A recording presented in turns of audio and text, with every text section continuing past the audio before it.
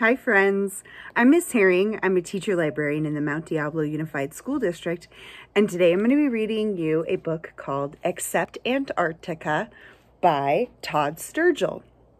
So maybe you can tell by the title what is going to be happening in this book. I don't know. Except Antarctica, what about Antarctica? Let's see.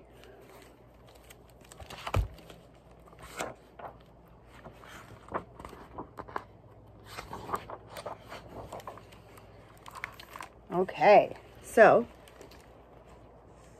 this is a turtle. Hello there. Turtles are found on every continent except Antarctica. We'll see about that. They are cold-blooded and cannot survive in cold, harsh... Hey, where are you going? Antarctica. Interesting.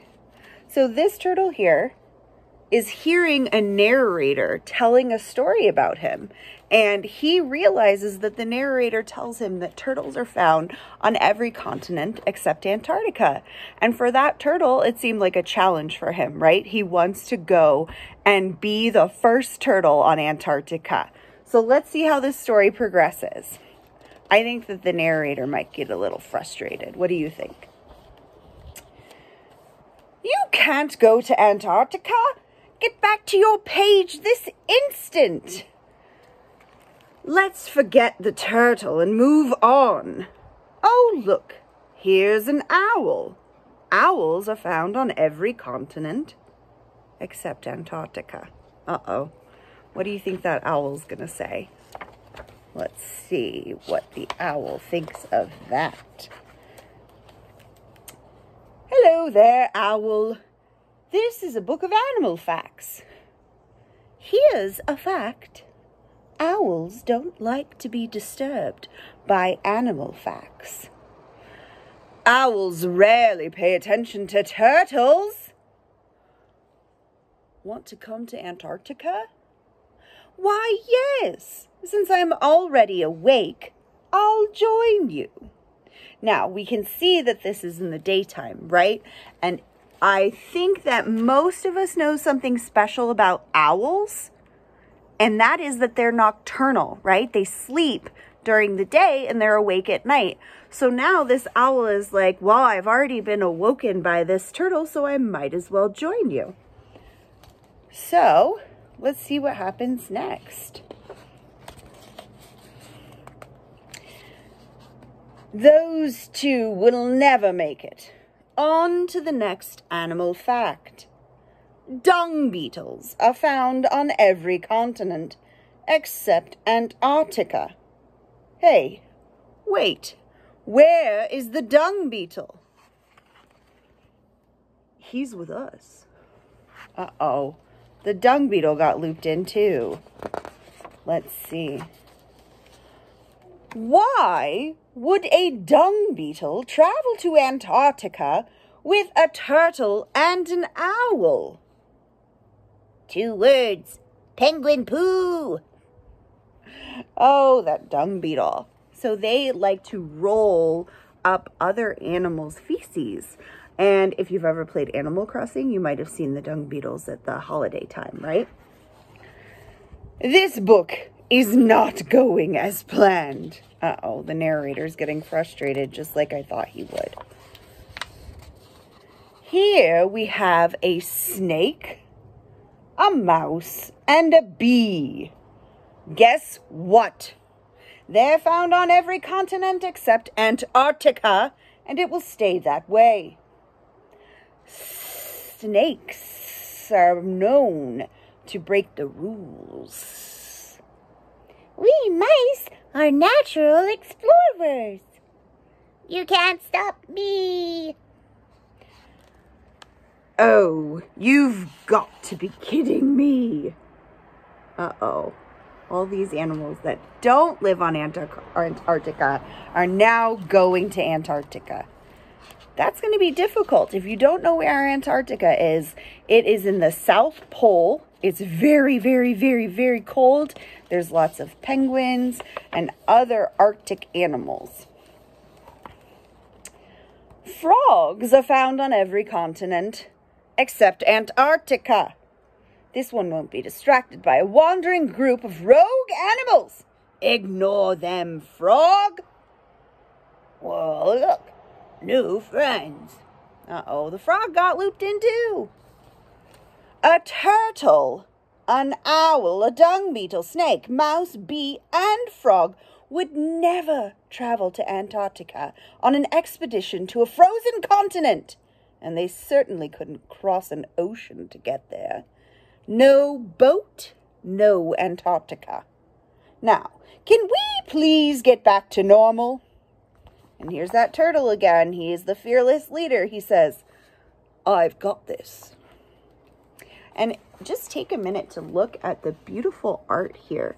See how dark it is? We're above the ocean. This is a big cliff that all the animals are standing on. And see, even the ocean here, the artist made these white caps on each of the waves to make it look like that water is really rough and scary, right? That's really pretty, isn't it? Okay, let's see. Oh my goodness, look at this picture. We have the turtle on his back.